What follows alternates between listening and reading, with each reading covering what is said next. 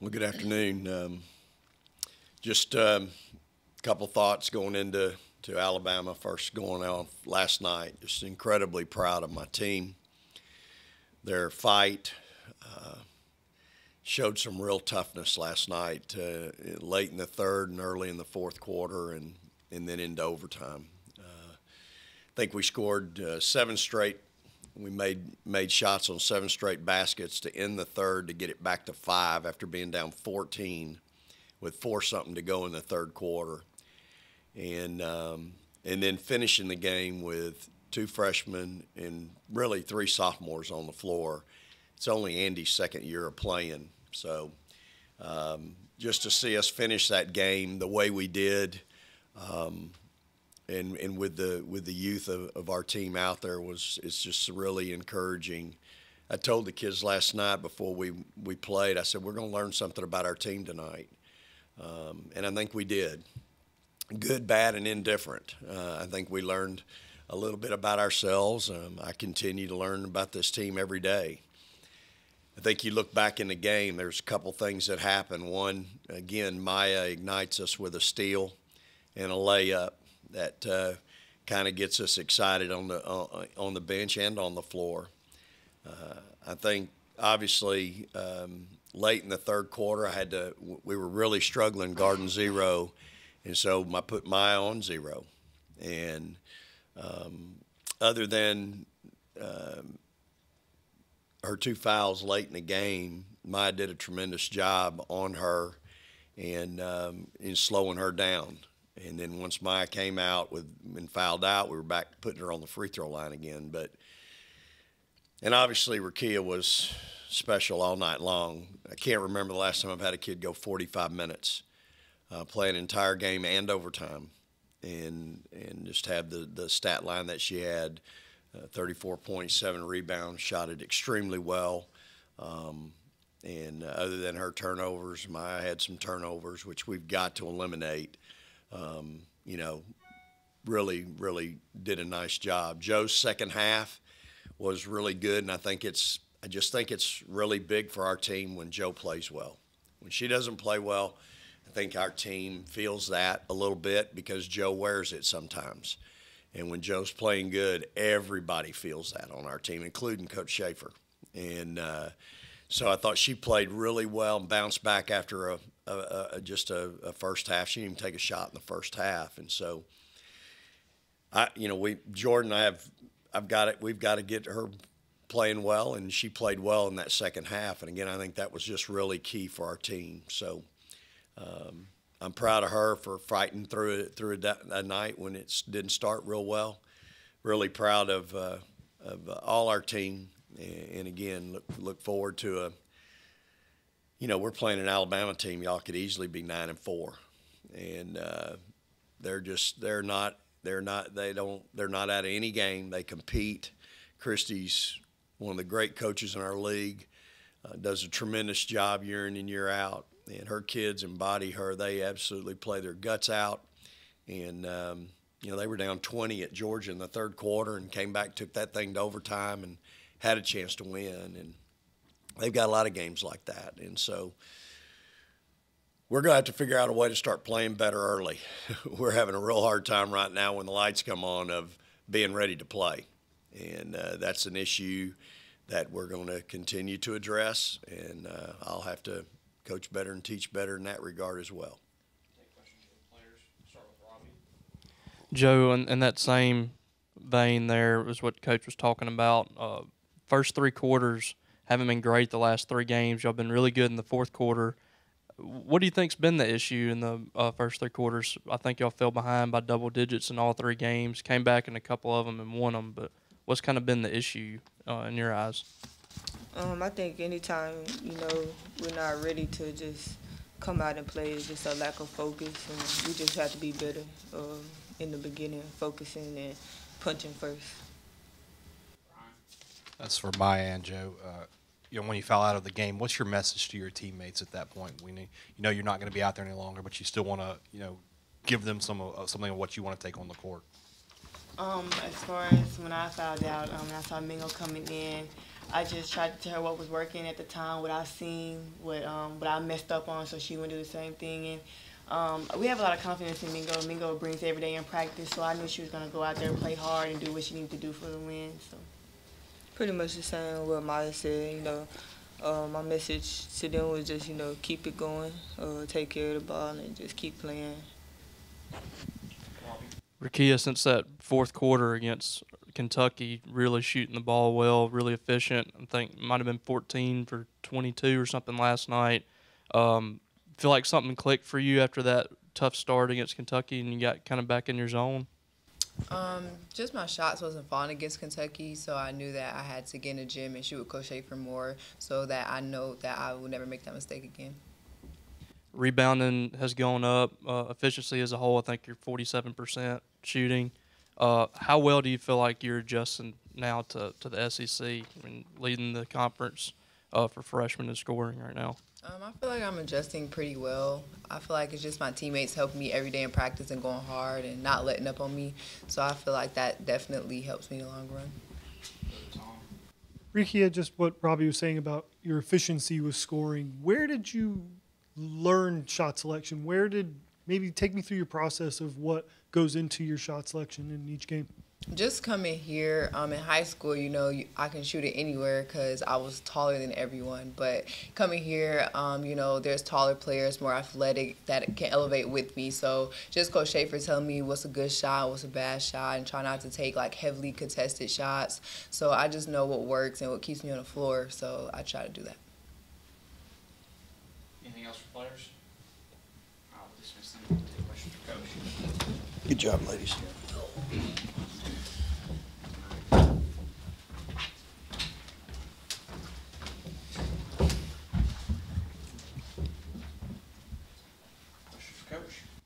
Vic, teams have really game planned to kind of keep y'all out of the paint and try to force y'all to shoot three-pointers. Where's your confidence level in this team's three-point ability, and do you see that being a factor down the stretch, or is that just kind of not their identity this year? Man, Robbie, I mean, you look at, what we're doing shooting the ball, our percentages are pretty good. I mean, overall in conference, we're shooting 47%. I'm not that worried about three-point shooting. I mean, we have kids that can make shots out there. And so that's just not a first look for this team. When we had Victoria and Rowe and Blair, those kids could pull up and shoot it anytime they wanted to out there. Victoria crossed half court and she could. Different team. This team's different. Right now my biggest worry is how we're struggling defensively. We're really having a hard time the last two games guarding, and again, that dictates sometimes who you can put on the floor, and who you can't, and when you can't put a kid that might be able to make some, threes for you out there because they can't defend, that can be a little bit an issue. Somebody said, well, why don't you go to zone last night? Really? With the three-pointers that they were making on me, and y'all want me to go stand around in the zone and play hope you miss defense? I mean, how crazy is that? I mean, it just, we've got to be better. I got to coach better and teach better. And we were really good there for a while. We've had a couple games here where we've struggled. But you got to give your opponent credit too. I mean, Auburn's playing really well. Kentucky's playing really well. And I just think what our kids are learning is when you're not ready to play and another team's ready to play, this is what happens. I'm not here to air out all our laundry, but I can just tell you there's so many other things that we could do better that might translate into being ready earlier in the game and being prepared to play. And we've got to do those things too, both as players and coaches. And so, I'm not that concerned about it, to answer your question. I do think you got to make some shots out there every now and then. And but those kids that can make those shots have got to play on the other end as well. when you think about what this team was coming into the season and where they are now, as a coach, do you like the word overachieved? I don't know what that means. I mean, I know we have expectations here,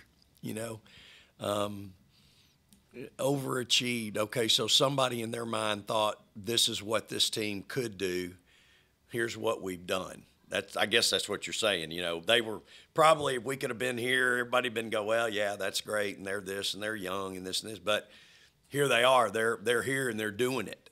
And I was listening to the SEC Network last night when I got home at 2 a.m., and it's just an afterthought that Mississippi State is where we are. There's no thought to me. There's no I don't want to say credit, but our young kids. I mean, we're so young, y'all. Our junior class is basically playing in their second year of division at this level. My junior college transfers are playing in their first year at this level. I only have one senior.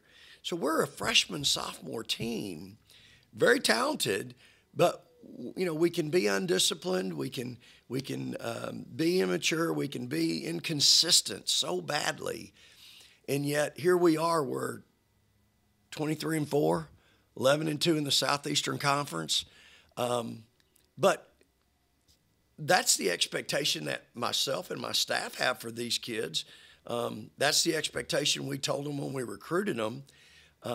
But we are so young. I don't have a senior point guard. I don't have that. We have sophomore and freshmen at point. And those kids are battling. They're competing. I mean, they're making plays in big games. And so have we overachieved? I don't know that I look at it that way. I mean, we're getting it done with young kids playing in the Southeastern Conference. And I'm excited and happy for them. At the same time, I'm excited about our future. But man, I'm really proud of these kids. I'm proud of what they've been able to accomplish. And I told my staff this morning, staff meeting, we haven't had to do some of the things we're doing with this team in 3 years. This is probably the youngest team I've had since that first recruiting class that we signed with Dominique and Katera, Chinwe and Bree playing as freshmen. If you remember, y'all may not even remember that. That's basically the last time we've had to play this many young kids. And so I couldn't be more proud of them. And again, I just think whatever your expectation is for somebody, that could be the end all. For us, the end all is not being second in the Southeastern Conference on February, whatever today is, or just getting in the NCAA tournament. That's not the end all for us. And according to Twitter, somebody told me according to Twitter, that isn't what everybody else thinks either. I mean, we're playing our guts out last night in an overtime game with Auburn, and the sky's falling. I mean, Auburn's good. Give them credit. They got all SEC players over there. They got a great coach. I mean, you're on the road in the Southeastern Conference. Look across the country. Auburn's men, 13th in the country, they go get beat by a non-ranked Georgia. It happens every night, y'all. So you got to be ready to play, and you got to respect your opponent. More on those expectations, I think everybody expected Rakia to be a really good player, but she's doing some really special things in the SEC as a freshman. In the middle of such a big freshman class in the SEC, a lot of talented players, where do you feel like she kind of stacks up with those players? I mean, to play 45 minutes in a game is pretty big, and I think second most points ever by a freshman last night. Well, and again, she's leading our team in scoring and rebounding right now. She's getting, in the last 5, she's leading us with 22.7 rebounds a game. In conference, she's 18 points and 5.7 rebounds. And she's doing it on a young team. I think that's what separates her, really. When you want to start looking and comparing stats, I mean, she is a monster matchup problem for people. You can't guard her with a guard. You can't guard her with a 4. And so how do you guard her? And I think that's the beauty of kind of what we do with her and what she's doing with this team right now. is really, to me, it sets her apart, and what makes her, she's having she's having a freshman of the year, season right now. And she's got to be considered for national freshman of the year. I mean, what she's done in this league and continues to do night in and night out is really special. And she's just getting better and better as you've seen. You look in her last 5 games, it's 22 points and 7 rebounds a game, shooting 77% from the free throw line. And, in conference, she's shooting 44% from 3 to go with her 48% shooting and 73 from the line. So she's really playing well. And last night she put us on her back. I mean, she made play after play after play, offensive rebounds, stick back, 9 of our 19, I think, in overtime. So she's really playing well. Kind of going off that, Vic, I asked her the similar question, but obviously she's scoring in bunches, but in terms of the efficiency, as a freshman, where do you learn that? Where does the wherewithal of making a good shot, shot selection, especially for her age, have you seen someone comparable to that in terms of how young she is, in terms of how efficiently she's scoring? Yeah, well, I think, we talk about good shot versus great shot and going and getting a great shot. I think she's still learning. I think those shots she took the first half against Kentucky were really heavily contested. Could have gotten better shots. And then the second half, we got her 12 really good looks. She made 7 of them. And so, I think, again, part of that success is in a system that puts her in a position to really get some good looks. Hey, look, she missed probably 2 or 3 bunnies last night, right at the cup. She just missed them. She could have easily had 36, 38, or 40. So, but I think the kid's coachable. She does come in and get up shots. She wants to be great. I thought last night defensively might have been one of her better games. She was doing a great job of hedging and helping those guards when they were coming off ball screens. And so I thought defensively last night. And then the rebounding piece, she's putting herself in a position to help us rebound a little bit more. I still think she can get 10 a night. I think she's that kind of player. And then humble, goes to the press afterwards, goes over there on TV afterwards and gives her kids credit, gives her teammates credit. And so she's a special kid, and, I'm really proud of her. She's getting better and better every game.